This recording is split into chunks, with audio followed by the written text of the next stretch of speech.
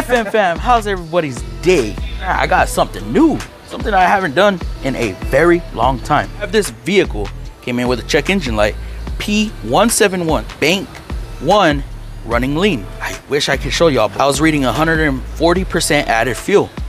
What that means is it was detecting so much air that it had to dump 140% extra fuel to get this thing to run with the right air to fuel ratio. I went to power brake to check my O2 sensors to see if they're switching. Every time I hit the brake, my alphas would drop to about 102 to 104%. I was like, whoa, hold on.